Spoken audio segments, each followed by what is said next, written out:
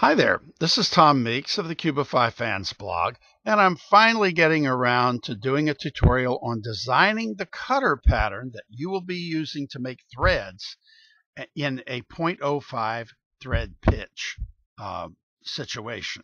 And that's the thread we're going to be using when we make our bolt. So this is just the part that designs the cutter that we're going to be using with the Helix to make the thread. Before I do, let me show you what I've done with my grid size. Each of these individual grids here are 0.01 inches. That's pretty small. I've made my major grid the same as my thread pitch. That is, my snap size is a 0.05. So a line from here to there is exactly what I need for my thread pitch. Now, the best thing to use is we've got to use a triangle as our pattern, but the best way to do that is to use lines instead of an actual triangle. There's reasons for that. I won't go into those reasons, but let's just start by making some lines here. We'll start here, go to here. We have one line now. I'm going to make a Control C, Control V, and I'm going to go over here to transform. Let me click on that line, and I'm going to say rotate. Let me pick my center of rotation right on the end, and I'll put 60 degrees. Okay, now we have two lines. Well, having done that, I'm now going to turn off my grid snap and leave only my object snap, and I'm going to make a line from the bottom of that one line to the other. Now we have our triangle, and that triangle is exactly what we need for our thread pitch. I'm going to say join. We join those lines to make a triangle. Now we need three other triangles to help in these are reference triangles to help us in our design of this cutting. So I'm going to go Control C, Control V. That's going to give us another copy of this, but I'm going to now transform that, and I'm going to, it says hit the bounding box. I click on the center there, and I'm going to say 0.25. I want to make it one quarter of the size of the big box or the big thing, and I'll drag it over here and put it in the center. There. Now we have two triangles. We need two more. Control C, Control V. I'll just drag this away so you can see it. I'm going to go to scale, pick my bounding box, and I'm going to say 0.5 because we want that to be half. We want this to be half of this triangle.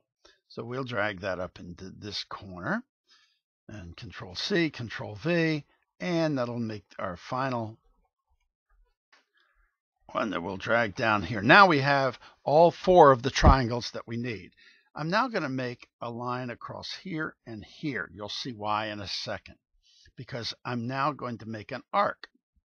That arc is going to be from the midpoint of this line, along this line, to the midpoint along this line. If I didn't have this line here, I wouldn't see that midpoint. So let me start my arc here.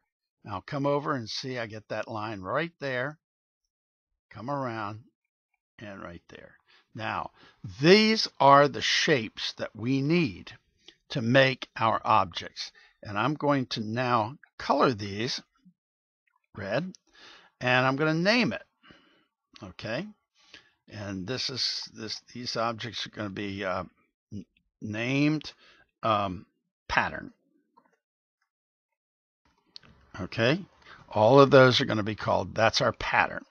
I'm going to take this red right here, Control C, Control V, that arc, and I'm going to make it, let me click off and click back on to make sure I have that.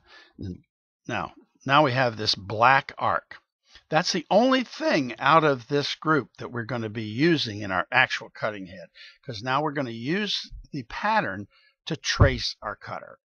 I go to polylines, start at the end, go up to the tip, go to the center line here, go down to the center of that little midpoint there of that small triangle, across, and then down.